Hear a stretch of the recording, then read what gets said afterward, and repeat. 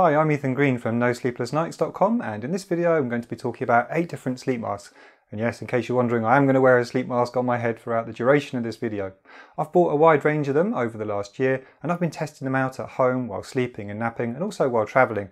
I've tried flat sleep masks that are good in all sleeping positions, contoured sleep masks that have space for your eyelids and eyelashes to move, and also cooling and weighted sleep masks that are designed for relaxation.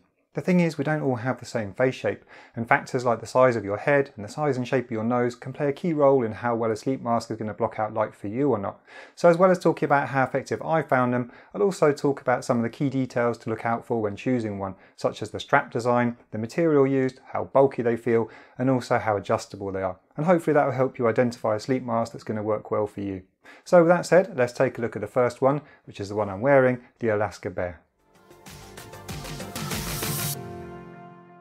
The Alaska Bear is currently my personal favourite for one key reason. It has the best balance between light blocking and being comfortable to use in any sleeping position. It doesn't have contours, so if you need space for long eyelashes it might not be the one for you. But if you're not worried about that and you're a side or front sleeper like me, this is a very effective little sleep mask. So let's take a closer look. When I bought it, it came in a basic plastic wrapper with a little mesh bag that you can fold the mask tightly into. The mask is made from very soft mulberry silk on both sides with some light cotton padding. It feels breathable to use, which is good in hot weather. I tried several other masks that looked just like this one, but none felt as soft. The stitching is neat and feels robust, but like most sleep masks, it's hand wash only to keep it in good condition. The strap is made from simple nylon elastic with a thin plastic adjuster. Many sleep masks have this type of adjuster, and I don't find they irritate my skin or snag hair. The adjustable strap means it will fit head sizes of 15.8 to 27.6 inch circumference. When I lie on my back, most of the light is blocked out, though some tiny slithers appear around the nose unless I tighten the strap, but personally I prefer to keep it a bit looser because the light blocking is more than good enough when I close my eyes.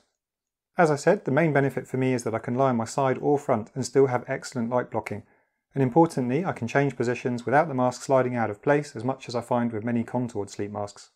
One final plus point is that it's very cheap. You can get it for under £10 in the UK or under $10 in the US. So overall, I think the balance of price, comfort and light blocking, as well as the flexibility to use it in any sleeping position, makes the Alaska Bear a great choice.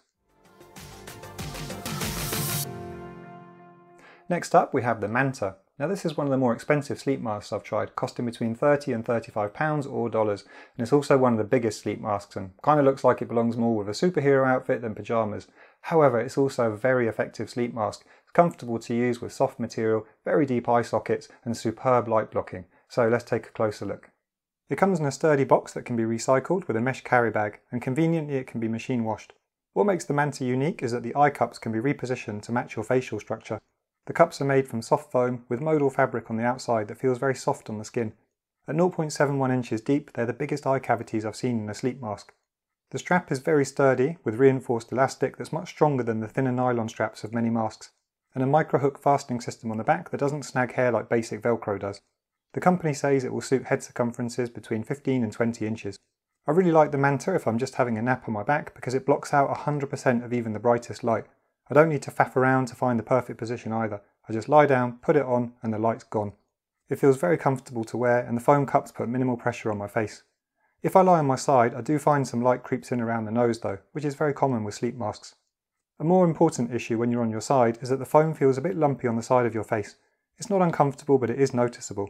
And when you lie on your front, it's even more noticeable.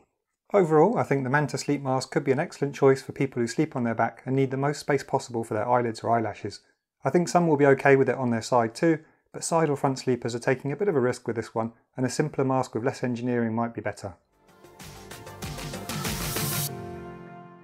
If you like a soft sleep mask that's made of cotton rather than silk, the Mavagel, or Mavagel, not sure about the pronunciation, could be one to try. It also has a bending cartilage around the nose area, which is good for blocking out the slithers of light that tend to creep in. I bought it for under £7 and it came in a well presented cardboard box. However, the mask itself was inside a fabric bag with a plastic wrapper and an extra carry case, so including the Amazon box that's 5 layers, which isn't the most eco-friendly. The exterior of the mask is cotton and feels soft, with cotton filler and a thin sponge layer around the outside, and that stops it from pressing into your eyes as much as some of the thinner masks do. It's more breathable than the thicker foam masks, but not as breathable as the thin silk ones like the Alaska Bear. The strap is elastic with the standard plastic buckle, and it will fit head sizes from 19 to 29 inches. The stitching is reasonably good, so I imagine it will last a good length of time as long as the elastic isn't stretched to its max a lot. Inside the nose piece, there's a thin bendable piece of metal that feels about the width of a paper clip, but it's more flexible. It means you can bend it over your nose to help block out even more light, and it works pretty well. When I'm on my back, I can get nearly 100% light blocking with a Maver gel if I get the nose cartilage in the right place, and that's good enough for me when I have my eyes closed too. When I lie on my side or front, the light blocking can be good too, but I often need to readjust it when I change positions if I'm still awake. Otherwise I do notice the light around the nose bouncing off the light grey material. If you have sinus problems or a sensitive nose, you might want to avoid this one because the way the cartilage lies against your skin. Otherwise I think the Maver gel is a good sleep mask if you prefer flatter designs over contoured ones and would rather have cotton than silk on the exterior.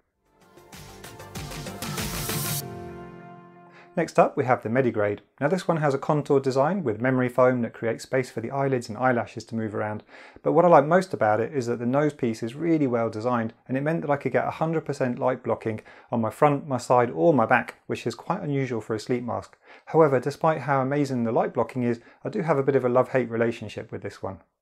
My main problem with this one is that even though it's cheap at under £10 or dollars, it came with loads of bits and pieces that I just didn't use. The recyclable cardboard box and useful carry case are fine, but they're not very good earplugs. The 2 plastic earplug carry boxes, carabiner, and a bag with 5 hair clips felt superfluous, especially for me with my lack of long hair. As for the mask, I really like the design and the shape though. It molds well to my face, and the material that sits over the nose is comfortable and very effective. I couldn't find any information about the exact materials used. It has a soft but slightly synthetic feel, and is less breathable than the silk masks, and it's hand wash only. The strap is a combination of elastic and velcro and seems robust. But if you have a large head, there will be quite a lot of exposed velcro to potentially get hair caught in. They don't say what head sizes it will fit, but I'd guess it's best for medium to larger sizes. With this one, the light blocking for me was total in all sleep positions. When I'm on my back, it's very comfortable to use, although I do need to tie it fairly tightly to get complete light blocking. It's slightly less comfortable on your side or front because the memory foam and strap creates some bulk on the side of your face. But overall, if you'd like some shallow contours for your eyes and very effective light blocking, the Medigrade sleep mask is one to try. It might not be right though if you don't like velcro, bulkier material when you're on your side, or are environmentally conscious. Next up we have the Balmy. This is the first of 2 weighted sleep masks I'll be discussing. It weighs 0.8 pounds and you can actually put it in the freezer for a couple of hours before using it to get a cooling effect. So the combination of cooling and weighted pressure around the eyes is supposed to provide relaxation and perhaps relief from headaches as well as the light blocking. However, I don't really suffer from headaches, so I can't comment on that point, but what I can say is that the light blocking with this one is fantastic. So let's take a closer look. The Balmy costs around $30 in the US and even more if you import it to the UK, and it came in a plastic Ziploc bag to keep it clean in the freezer. The exterior material is viscose derived from bamboo on the side that goes over your eyes and polyester around the front and the strap. It feels very soft against the skin, but it's not so breathable because of the microfleece material and all the glass beads on the inside. You can unzip it to remove the inner weighted section and conveniently machine wash the outside part. I like how the beads are sewn into pockets around the edges so they put pressure around your eyes but not directly onto them. The strap is part elastic and part micro hooks, and it's designed to fit head sizes from 21 to 24 inch circumference. When I lie on my back, the light blocking is amazing with this one. It easily blocks out 100% of the light with minimal adjusting. However, I found it virtually unusable on my side or front because it's just too lumpy. I found that the cooling effect lasts for around 20 to 30 minutes, but after that it starts to warm up because of all the material.